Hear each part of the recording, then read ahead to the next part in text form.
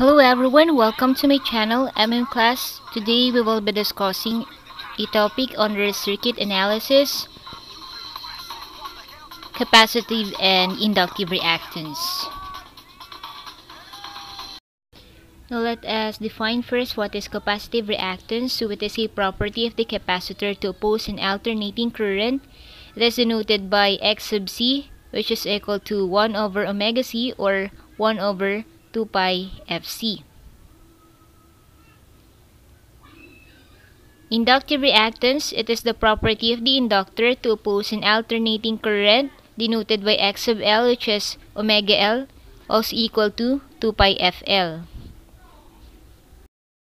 So this is the Phasor relationship for circuit elements, the Phasor diagram for the resistor, inductor, and the capacitor.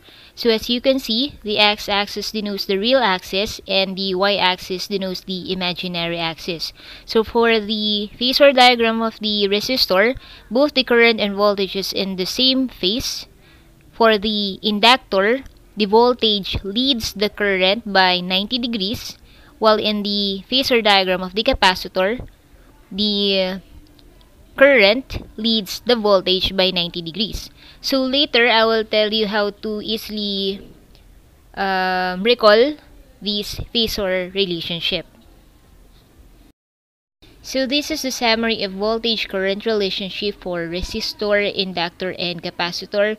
For the time domain, so we have this equal to Ri. Same with the frequency domain, that's just Ohm's law. For inductor, we have V is equal to L di dt. And for capacitor, we have I is equal to C dV dt. So this both equation is derived from the Faraday's law. For the frequency domain, so it's just Ohm's law. That's reactance multiplied by the current. And reactance of the inductor, that is J omega L. Reactance of capacitor or the capacitive reactance, that is 1 over J omega C. So as I've said earlier, I'll tell you how to easily recall the phase relationship for circuit elements. The inductor voltage leads the current by 90 degrees. So just remember ELI or LE.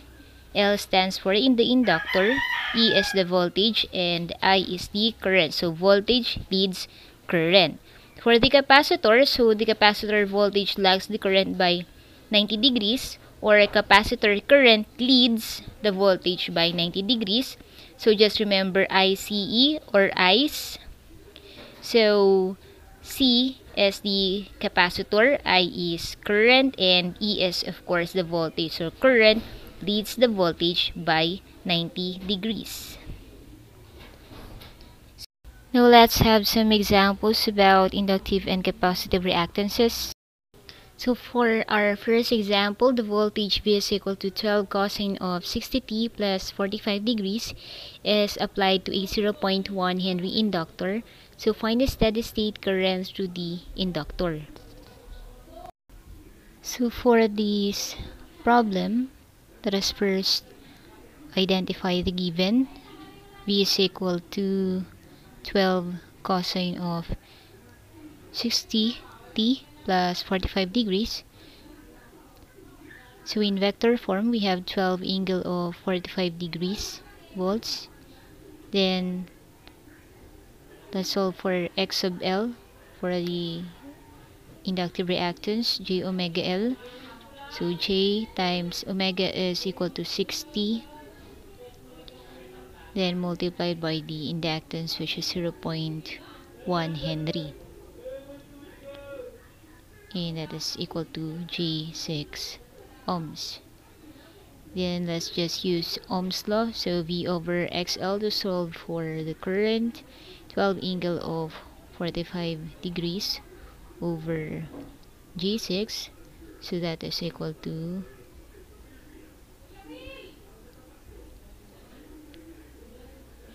2 angle of 45 degrees. So in time domain form, we have 2 cosine of 60t minus 45 degrees ampere.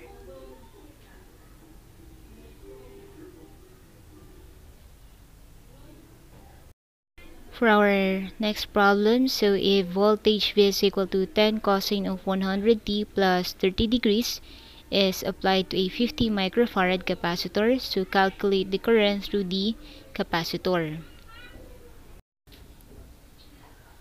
So to solve this, let us first write the given. V is equal to 10 cosine 100t plus 30 degrees. So in phasor form, we have 10 angle of 30 degrees volts. Then let's write the capacitive reactance X sub C, that's equal to 1 over J omega C. It's equal to 1 over J times 100 times C, which is equal to 50 microfarad. And that is equal to negative 200 J.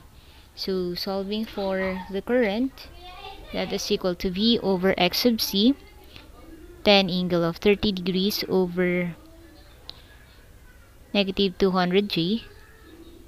So our current is equal to 0.05 angle of 120 degrees ampere. So in time domain form, we have I of t is equal to 0.05 cosine of 100t plus 120 degrees ampere.